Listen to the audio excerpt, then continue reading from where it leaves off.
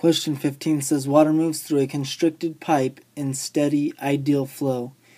At the lower point, shown in the figure below, the pressure is 1.7 times 10 to the 5th pascals. The pipe radius is 2.6 centimeters. At the higher point, located at y equals 2.5 meters, the pressure is 1.22 times 10 to the 5th pascals, and the pipe radius is 1.3 centimeters. So A, find the speed of flow in the lower section. B, find the speed of flow in the upper section. And C, find the volume flow rate through the pipe. Now, because this problem has a change in potential energy because the water travels up, and the only equation that we have from this chapter that incorporates potential energy is the Bernoulli equation. And so what we're going to do is try to work with the Bernoulli equation and see if we cannot find the flow speed in the lower section. And so I went ahead and wrote out the Bernoulli equation, where the pressure in area 1 plus 1/2 of the density plus times the velocity squared plus the density times the gravity times y1 is equal to the pressure in the second location plus 1/2 of the density times the velocity in the second location squared plus the potential energy. And the one thing that we can really quickly simplify is that y1 is equal to 0, so this whole term is gone. And so when we delete the y1 term here, what we get is the initial pressure plus 1/2 of the density times the initial velocity squared is equal to the final pressure plus 1/2 of the density times the final velocity squared plus the potential energy.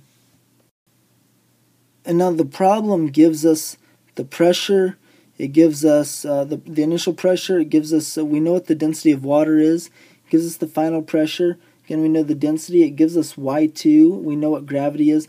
The only thing we don't know is the final velocity and the initial velocity, so we have to use the equation of continuity to solve for the velocity of one of these, so we only have one unknown. And so we get that the area 1 times velocity 1 is equal to the area 2 times velocity 2. And the area is talking about basically the radius of the pipe in the bottom and the radius of the pipe in the top. So we can solve for V2, and we get that V2 equals A1 times V1 over A2. And so we can plug this in right here. And we got to remember when we plug it in that it goes behind the square, so it's a quantity squared. So all I've done is rewritten the equation to incorporate the equation of continuity, so we only have one unknown variable. We know what the area both are because the area is going to be equal to the pi times the radius squared.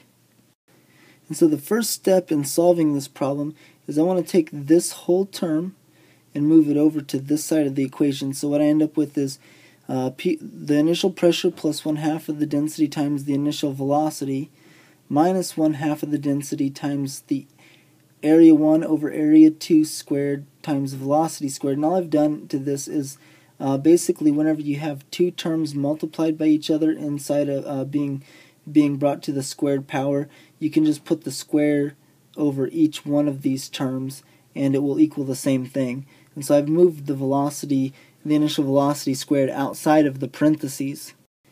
And the one thing you'll notice is that in two of these terms, so this is supposed to be a minus sign, it's a poor minus sign, or actually, no, I'm looking at the wrong one, this is the minus sign.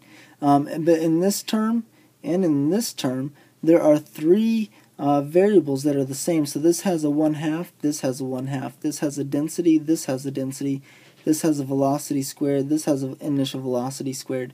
So we can actually take and factor those things out. And when we do that, we get the 1/2 of the density times the velocity squared times 1, because whenever you factor out the entire thing from here, it's all of its times 1. 1 minus the area 1, the initial area over the final area squared, and then it equals this term. And so what we've done is we've effectively been able to isolate the velocity. So we've combined the two velocities into one thing. And the next thing I want to do, I'm going to subtract over the initial pressure to this side, and then I will divide by the rest of the term in order to completely isolate the initial velocity. And so here is basically the same equation, except the initial pressure has been subtracted to the other side.